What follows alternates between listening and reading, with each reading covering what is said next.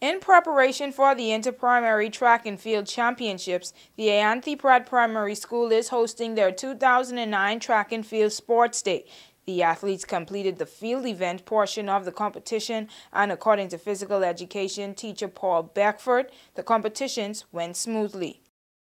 Well, today we have had the first day of our in-the-house sports, which entail all the field events. We had the ball throw, the standing broad jump, the long jump for the under 7, under 9, under 11, under 13 boys and girls. And today was a very, very good productive day. We had all the activities, all the events went through smoothly. As defending champions of the 2008 Interprimary Track and Field competition, the athletes of Ayanthi Pratt are preparing to repeat in 2009, continuing with tomorrow's events.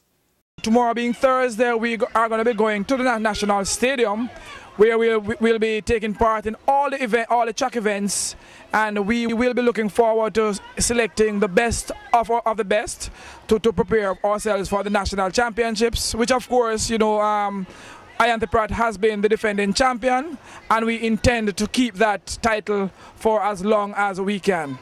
So again, I want to invite everybody to come down tomorrow to the National Stadium and to see what Ayanthi Pratt will be doing in their inter-house sports. With the inter-primary and inter-high school track and field championships just weeks away, a number of schools including Whole Gospel Christian Academy, Clement Howell High School, and Richmond Hills Preparatory have all completed their inter-house sports day.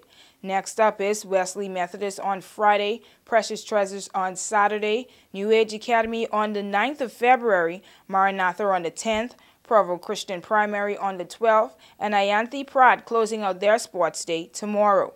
Inter-primary school track and field championships are set for February the 23rd to the 24th, with inter-high school track and field following on the 26th to the 27th. For WIV4 Sports, I'm Jody Harvey.